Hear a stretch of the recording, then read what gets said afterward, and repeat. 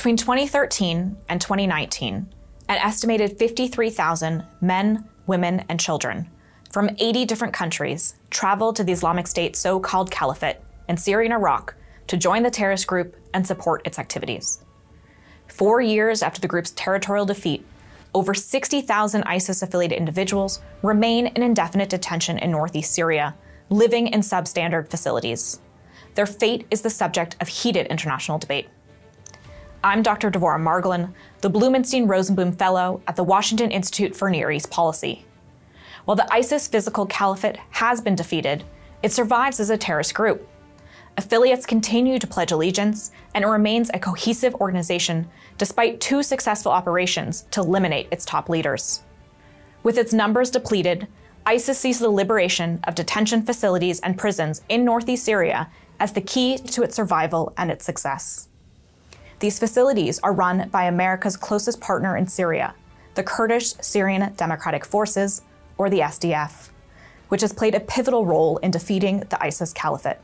However, the SDF's non-state status has complicated global efforts to permanently resolve the status of ISIS-affiliated detainees. Unlike other entities that have administered similar camps, the SDF is not a state actor, and our close NATO ally Turkey accuses the SDF of being a terrorist organization due to its links to US-designated terrorist group Kurdistan Workers' Party, or the PKK. Approximately 10,000 men and teenage boys are held in SDF-run prisons, roughly 2,000 of whom are third country nationals, those who come from countries outside of Syria and Iraq. Meanwhile, women and minors are held in separate SDF-run detention camps. While many of these camps were built as temporary accommodation to provide humanitarian services to civilians displaced by the conflict in Syria and Iraq, that is no longer the case.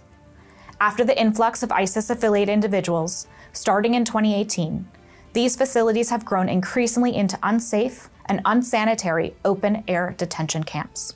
The largest of these camps is al-Hol, which at its peak in 2019 held over 70,000 people.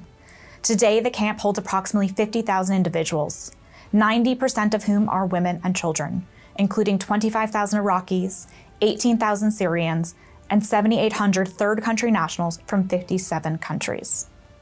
23% of all residents are under 5 years old, while another 42% of residents are children between the ages of 5 and 18.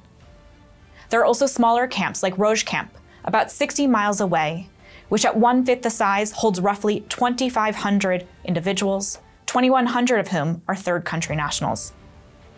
These facilities suffer from numerous humanitarian challenges, including a lack of food, water, education, and healthcare. Maintaining order in these volatile camps has proven difficult, and they remain vulnerable to outside attacks from ISIS fighters seeking to free their supporters.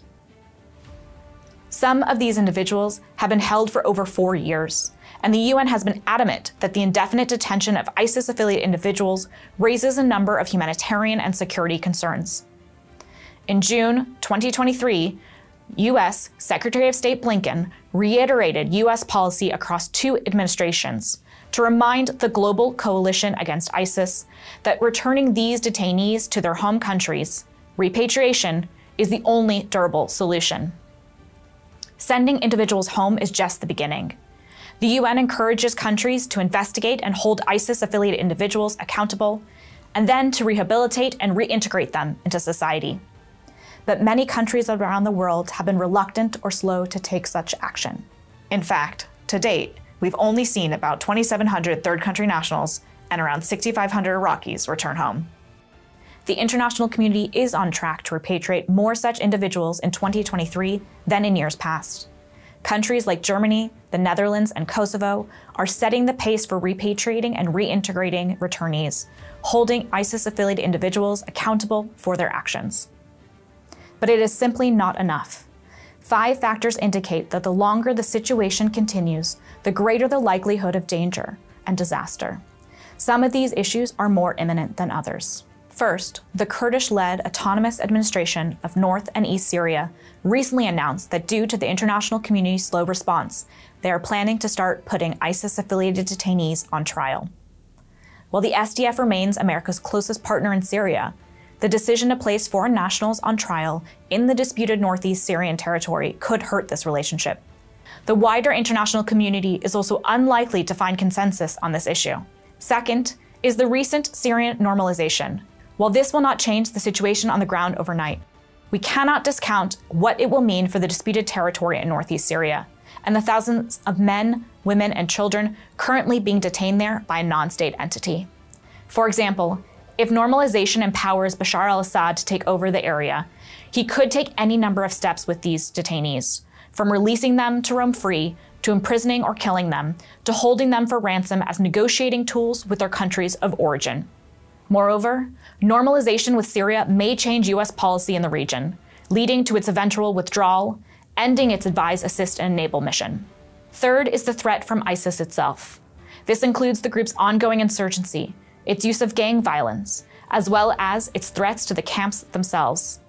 ISIS has made it explicitly clear that they see these populations as the future to their success. Fourth, a possible Turkish intervention into Northeast Syria. If Turkey were to attack the SDF, a group it regards as a terrorist organization, the SDF might shift vital resources away from fighting ISIS and maintaining its prisons and detention centers.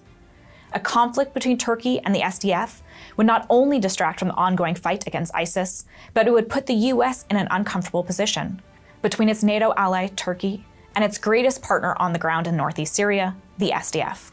Fifth is climate change or a natural disaster.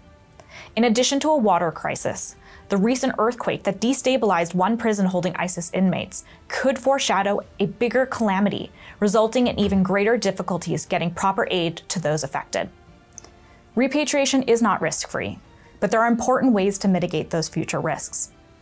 For example, the global coalition against ISIS, led by the US, is spearheading an effort that brings together a lot of different countries to build consensus, including sharing best practices on gathering evidence, holding responsible parties accountable, adapting risk assessments to the needs of each individual and state, and creating a trauma-informed care approach to those reintegrating.